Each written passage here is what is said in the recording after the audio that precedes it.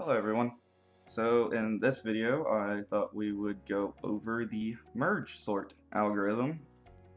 This is another sorting algorithm. Obviously this one is relatively efficient. Up here we can see in my notes that we have that the time complexity for this algorithm, the worst case scenario, is O n log n. That's a relatively good computing time for algorithms. Um, And then the high level idea behind this algorithm is that we are going to sort an array by splitting arrays. And then once we have them split down into individual digits, we are going to merge them back together, building up from single digits back to the full array, now in order from lowest to highest values. So that's just kind of the general high level concept behind this algorithm. So we go down here, you can see that we actually are going to be making two separate functions to get this job done. One is the actual merge sort algorithm, and then the other one is the merge algorithm that will be used within the merge sort function. So if we go over our pseudocode in the comments here real quick, we can see that basically we're going to want to check if the array can be split, so if there's multiple values in the array. If there's a single value, then obviously it can't be split and it's ready to go. So if it can be split, what we're going to do next is we're going to get the middle index. This may not always be an exact middle. For example, if you have two values in an array, so index of 0, index of 1, there's no way to actually have a middle value there, but you will see how we handle those cases here soon. And then after that, we're going to actually go ahead and split the array into the two sides based off of that middle index value that we just got. And then once we have the array split into two sides, we're going to then use recursion, which I'll talk a little bit more about when we get to it, to continue splitting the array should they be large enough to continue to split. So that's the basic of what the merge sort function here is going to do. And then down here, the merge function, what it's going to do is start off by creating a new array, and then once we have that ready, we're going to check if either array, I'm going to actually reword this so it's a little more clear, if either the left array or right array is empty. That's referring to the parameters right here. We're going to pass in the left side of the array, and we're going to pass in the right side of the array. If either of those are not empty, we can find the lower value between the two of them, and then based off of that we can either add the left value or add the right value to this new array that we've created back up here. After that, what we're going to want to do is start to merge our arrays back together. So we're going to merge the left side of the array, we're going to merge the right side of the array, and then ultimately we're going to return our result array, which should be our sorted algorithm. So like I said, this is just high level. If this doesn't fully make sense at this point, that's fine. Typically, it makes more sense once you start seeing the code. So with that, let's start writing some code. So we're going to start right here, and we're going to check to see if an array can be split.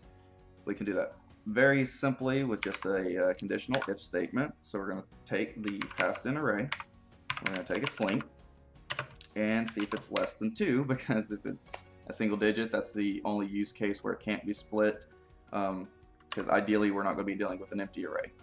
So it's either going to have a single value, in which case it can't be split, or it's going to be greater than a single value, in which case it can. But if it's less than 2, like we said, we're going to go ahead and just return that array. So that's what that line of code is doing. Relatively simple. Next, we're going to want to see what happens if we pass this check. If it is greater than 2, we're going to want to try to find the middle indexed. We're going to want to store this in a variable that we'll just call middle. I chose to use a const because that helps maintain the data. We know it won't be changed, and for each iteration through this function, we won't want it to be changed. So to get this, we're going to start with math.floor. And if you're unfamiliar with this, math is an object in JavaScript that you just have access to. You can use it in any of your JavaScript code. And then floor is a method on the math object, and what that will do is round a value down.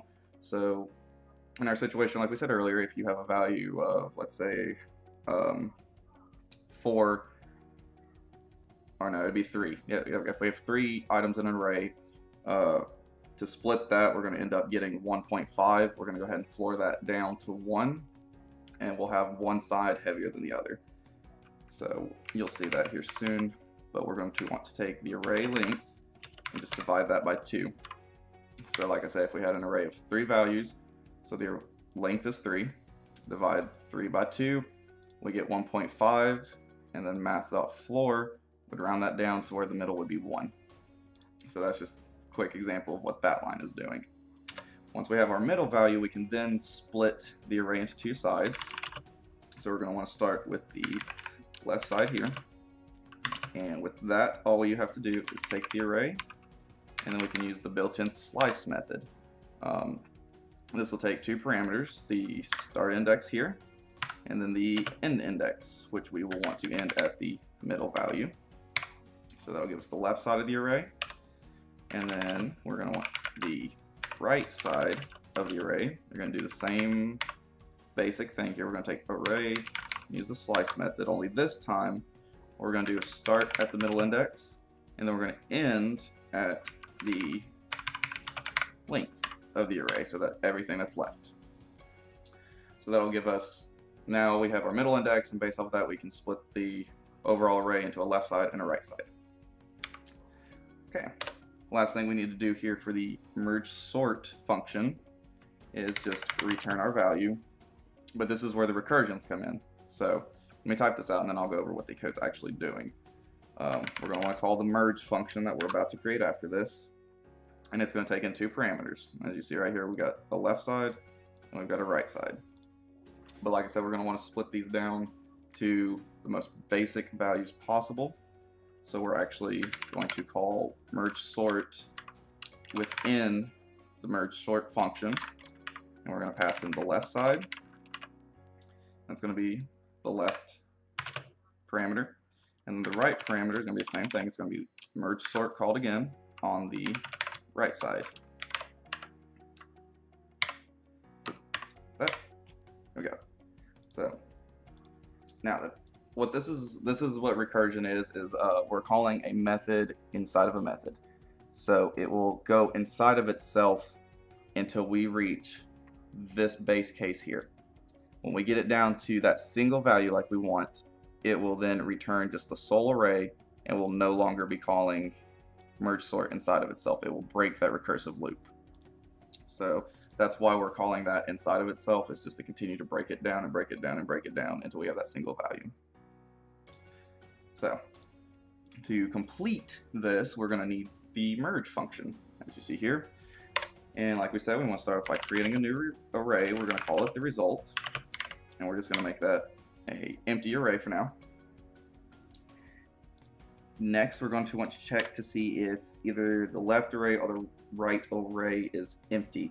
We're going to do this through a while loop. We're going to do while, and then the conditions for this is going to be left.length and right.length. So I actually need to change that. I'm sorry. So we're going to see if either the left and the right array are empty. We need both of them to have length to them. So we're going to open up this loop, and as you can probably guess from my indenting here, this is where this pseudocode is going to fall. So let me just throw that in there real quick. And we're going to want to find the lower value. We can do this by another conditional statement like we did up above.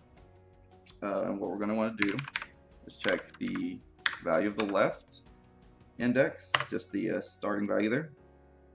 And then we're going to want to see if that is less than or equal to the right value of the same side. So now then, we're going to want to take this,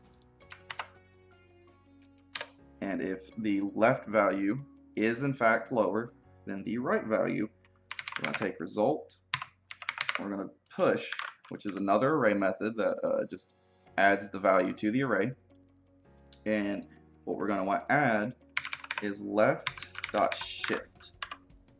And what shift is going to do, the syntax highlighting will pull it up. So not really. What this is going to do is it's going to pop out a value from this left array. It's actually going to get it off of this array, and then it's going to push it into this array. So we're shortening this length while increasing this length, just exchanging the value from one place to the other. If that is not the case, and it turns out that the right value is the lower value, we're going to do the exact same thing, but we're going to pull the value from the right side of the array. Awesome. So we're going to pop this back up here, and I'm actually, apologize once again, this does not go in there. So that's going to be our first while loop. Clean this up real quick. Well, if I can type today, there we go. So now then, we're going to want to start merging these arrays that we've now sorted back together. We'll do this with another while loop. So while left has length to it, we're going to want to take the result, do same type of thing, left dot shift. All right.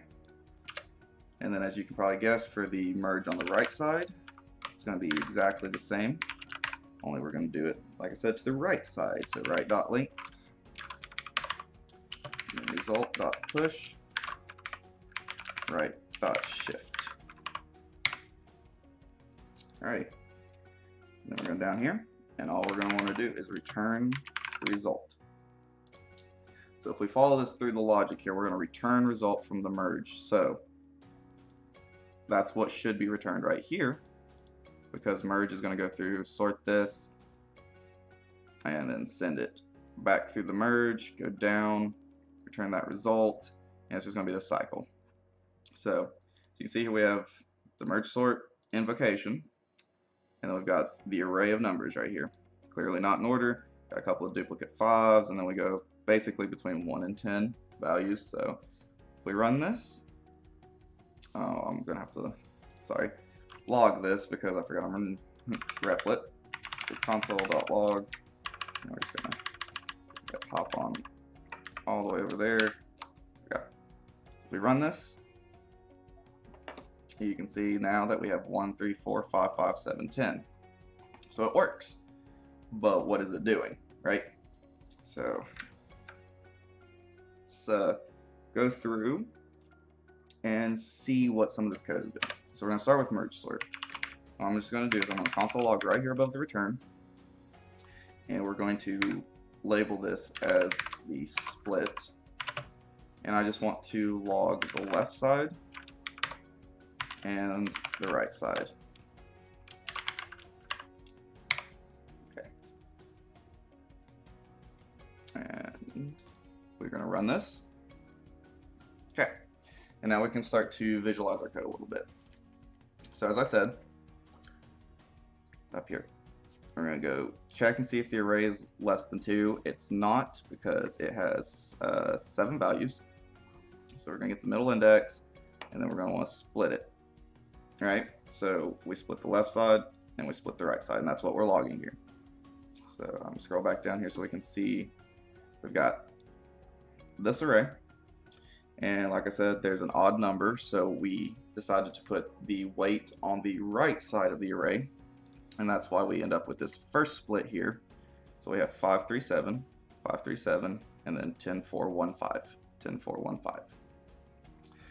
And then what we do is we're going to pass that into merge, and this is where the recursion comes in, is we take this first half, because we're passing it first on the left side, and it's going to go through and it's going to run this function again, splitting it once again, putting the weight on the right.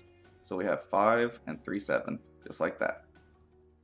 Well, we're going to go through once again with the recursion, and we're going to pass the left side, but this time it's a single value. It's 5, that's less than 2, so it returns that array, and then we move on to inserting the right side, which is now 3, 7. The 3, 7 gets split into their individual values. Both of those go with this check right here, so both of those get returned. That completes the initial left side sort. Remember, there's recursion, so there's going to be multiple lefts and multiple rights. But when we get down to this point, we do the initial right side sort, which is going to take this.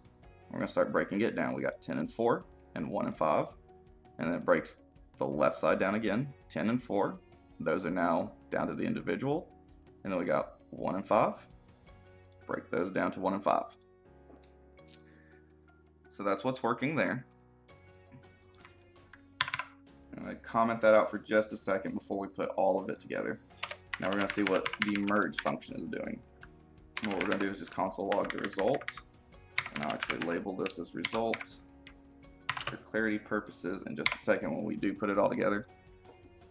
So if we run it again, we can see that we start putting things together. We got 3, 7, we got 3, 5, 7, 4, 10, 1, 5, and I got 1, 4, 5, 10, which would be 1, 4, 5, 10, then 1, 3, 4, 5, 5, 7, 10. That's the fully sorted array. So let's run this one more time now with both the split and the result being logged so we can see the full picture here. So what we're doing, we're splitting the initial array, and then we split the left side, and then we split the right side of that left side. So we've got the values 5, 3, and 7. These three values have been all the way split down. And then we start building it back up with 3, 7, and then we build 3, 5, 7. So that's the first recursion. And then we go through, and we're going to split down the second side, the first right. That's going to be 10, 4, 1, 5 from right here. And we're going to get the 10, 4. And from that, we're going to merge those back together into 4, 10. And we're going to split this into 1, 5. Merge it back into 1, 5 because it happens to be in order. And then we're going to take and merge 1, 5 and 4, 10, which gives us 1, 4, 5, 10. And then finally, we take 1, 4, 5, 10. And then we merge it up here with the 3, 5, 7 that we got earlier. And that gives us our final result of 1, 3, 4, 5, 5, 7, and 10. So I hope this was helpful. Let's see if I can't find a way to pull all this together for you to see the code. I am going to leave the comments though. I think I can reduce the font a little bit. And that's about the best I'm going to be able to do there. So here's where you can pause the video if you just want to go over the entire code for this, which I'll leave a link to this replit in the description below. Thank you for watching this. I hope this was helpful. If you all have any specific algorithms you would like me to go over, please leave that in the comments below. And until then, I will see you next time.